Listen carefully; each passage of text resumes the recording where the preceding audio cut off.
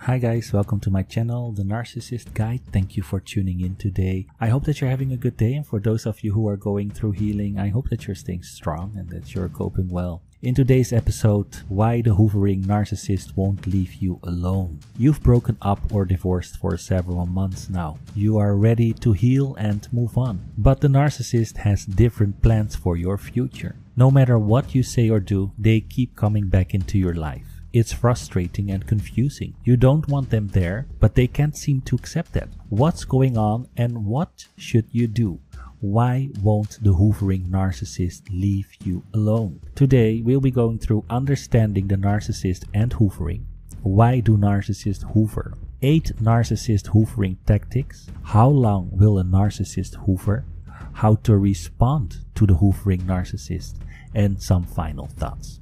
Now let's go to understanding the narcissist and hoovering. Hoovering is a classic manipulation tactic designed to convince you to return to a toxic relationship. Like the well-known Hoover vacuum, hoovering seeks to suck you back in. Some hoovering attempts are apparent, others are far more sneaky and insidious. Victims of narcissistic abuse may undergo several months or years of hoovering before leaving the relationship for good. The hoovering narcissist is clever and quick. They know how to pique your interest because they already know your fears and weaknesses. Subsequently, they exploit those vulnerabilities to lure you back into their life. Why do narcissists hoover? Narcissists hoover for several reasons, and each of those reasons seeks to fulfill their intrinsic needs and desires. They need continuous power and control. Above anything, narcissists need to feel important and valued. Their relationship with you reinforces those ideals. Therefore, the opposite is true. Not having you in their life feels threatening and inconceivable. They need to do what they can to return to their usual homeostasis. Narcissists don't want you to feel empowered. That's much too threatening to their psyche. They want you in a subservient role, in a role that adores, appreciates, and validates them. They believe they are entitled to you. When a narcissist has invested in something or someone, they believe they are owed those benefits. In some ways, they think you are indebted to them for whatever they offered you. To convince you of their fallacy, they might say things like, "I sacrificed so much for you." Narcissists don't believe normal rules apply to them. That's why they struggle with authority and boundaries. It's also why they can't seem to respect your needs or wishes. To them, rules are mere suggestions, and if these suggestions don't fit into their mold, they disregard them. They seek pleasure from the process. If this motive may sound deranged, it's because it can be. Many narcissists view people as submissive objects or challenges to conquer. To them, this back and forth can feel like a game, and they know how to win it. Narcissists share traits with psychopaths and sociopaths. Extreme narcissists lack any remorse for feelings. At times, they also derive a sense of joy from harming people. Moreover, they can justify their behavior. They contextualize their actions as something they need to do. Now, here are 8 narcissist hoovering tactics. There are many narcissist tactics to get you back in their lives. Let's get into some of the common examples. 1. Flooding you with flattery. They will say, "But you're my soulmate. Nobody understands me like you do. I've never felt so connected with another person. You are the only one I'm supposed to be with." If any of those compliments sounds familiar, recognize them as attempts to win you over with adoration. Narcissists recognize the universal need to be loved. They exploit this need by conveying how obsessed they are with you. If you're reeling from your breakup, these lines can easily work magic on you. They can convince you that you are special and that this time will be different. Remember that a simple "but I love you" is one of the easiest things narcissists say to get you back. Number 2, consuming you with nostalgia. They would say like, "Remember when we first met? I'll never forget that day. Remember how we felt when we first saw our baby? Remember how much fun we had on that amazing trip last summer? Nostalgia is a powerful emotion that can trigger heightened feelings of optimism, social connectivity, and physical warmth. Narcissists may play on this emotion to remind you of all the good times you two shared. Breakups hurt everyone involved. The narcissist knows if you still have ambivalent feelings about your relationship. Therefore, they will use nostalgia to heighten those feelings and increase your sense of guilt and longing. Number 3. Bombarding you with crisis. I'm sorry to bother you, but did you hear what happened to my mom? I just lost my job and things are rough right now. I was in a bad car accident. Just thought I'd let you know. The narcissist understands you have empathy for their pain.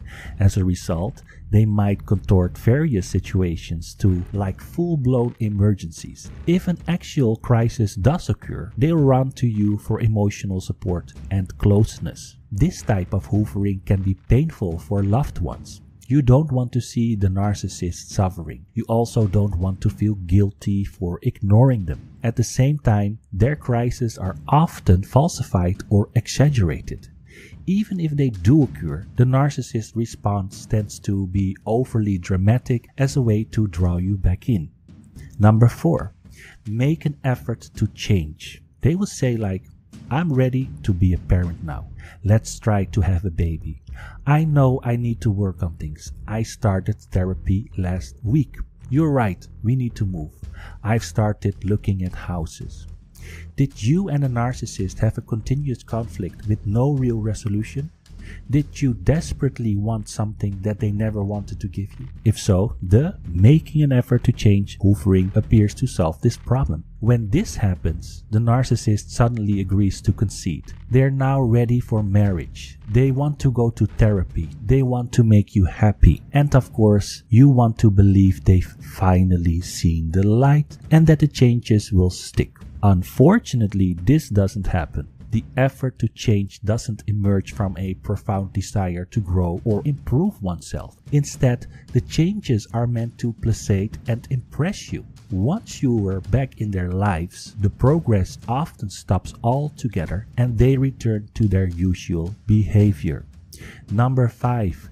Downplaying or lying about why they contacted you.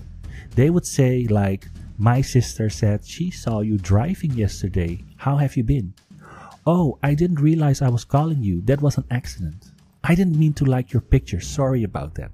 Many times, the narcissist doesn't want to acknowledge how your breakup impacts them. This acknowledgement would display weakness, which they are not willing to reveal. Instead of overwhelming you with obvious attempts to win you back, they'll take an even more manipulative approach by accidentally forcing entry. That said, your response tends to open their floodgates. 6. Denying the current reality. They would say, I wasn't thinking right, we're still together. That was just us going through things. Babe, that was just a fight, we both said things we didn't mean. At times, the narcissist may act as if nothing has changed, as if you're still happily together. This denial can come in various forms, like a sudden message reaching out, flowers and a romantic card, or showing up at your place by surprise. Number 7. Gaslighting your truth. They would say, you are imagining things. We were so happy. That was not what I meant. You are twisting my words. Or, now I can call you to see how you're doing. Wow, you're being so sensitive. Gaslighting coincides with many narcissist hoovering tactics. Gaslighting is an attempt to manipulate your reality. The narcissist attempts to invalidate your thoughts, feelings, memory, and overall mental sanity. Gaslighting can be incredibly explicit, meaning you know when it's happening. Other times, however, it can feel downright confusing. For example, I was just joking can make you question if you really are overreacting. A simple I never said that may lead you wondering if you misheard what they told you. Number 8. Narcissist hoovering by proxy. You two seemed so good for each other. I know they really miss you. They've been such a mess since you broke up. You know they would never want to hurt you. Proxy hoovering occurs when the narcissist uses someone else to to do their dirty work. Instead of contacting you directly, they rely on other people to convey their needs. Proxy hoovers can include friends or family at times. It may even be people who are seemingly on your side. Narcissists pick these individuals with careful precision. They choose people who are also charmed or impressed by their behavior. As a result, those people want to look after the narcissist. They want to help them feel better. Now, how long will a narcissist hoover? Narcissists hoover for as long as they feel unable to do so. Some narcissists will repeat their destructive cycle until you either get back together or completely cut ties. The hoovering is on their terms. They set the rules for the game, expecting you to participate along with them. At times, it may seem like they've stopped the hoovering behavior, but despite long periods of silence, they almost always come back. In fact, they often stretch the periods of silence after each hoovering episode, just to keep you on your toes. Narcissists don't want you to move on from the relationship or from the pain they inflicted. They intend to keep you thinking about them even if those thoughts are negative. They are wired to crave the attention of others. Without the attention, they often feel completely empty. If you want to end a relationship, cutting off all ties tend to be the only effective approach. Narcissists often exploit any opportunity to hoover. They typically prey on weak energy, and they can spot oblivions if you reveal any signs of it. The best response is no response. How to respond to the hoovering narcissist?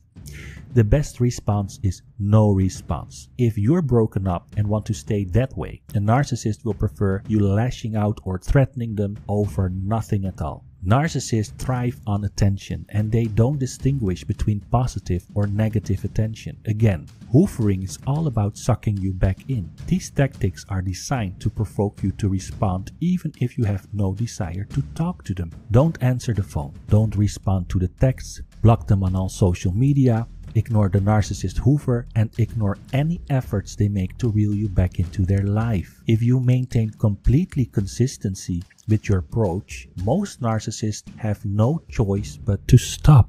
The commitment to continue rejecting a narcissist hoover is their greatest fear. That said, it's important to note some narcissists may resort to dangerous tactics such as stalking or abusing others to pique your attention. If at any point you feel physically unsafe, contact law enforcement and consider reaching out to an attorney. You may need additional legal and practical protection. This is an especially important point to consider if the narcissist physically or sexually abused you in the past. Hoovering is a common strategy narcissists use to restore their sense of power and control in a relationship. Narcissists struggle to let anyone else make decisions for them. That's why they continue to hoover. They haven't decided that the relationship is done. In their minds, the relationship is over when they want it to be over. And even in that case, they still wish to access you in the peripherals of their lives. They still feel entitled and owed to you even if you no longer want that dynamic. It's no secret that hoovering can be exhausting for loved ones. You want to heal, but they know how to suck you back in.